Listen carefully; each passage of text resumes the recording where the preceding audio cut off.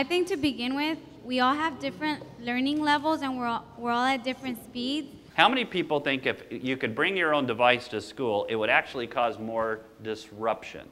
Stand. It's not peer pressure. You know, you don't count and decide whether or not you want to stand up. So how many people, sit down, thank you, we got that on camera. How many people think that if you could bring your own device to school, it would actually cause more learning? Stand up. Okay.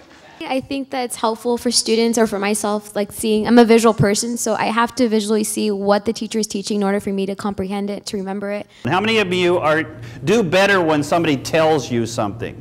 Anybody? Okay, so maybe 10% of the room raised their hand. And yet probably 80% of our instructional delivery is in that mechanism. How many of you do better by seeing things? Yeah, raise your hand. And how many of you, when you have a question or aren't sure about something, you Google it? Okay.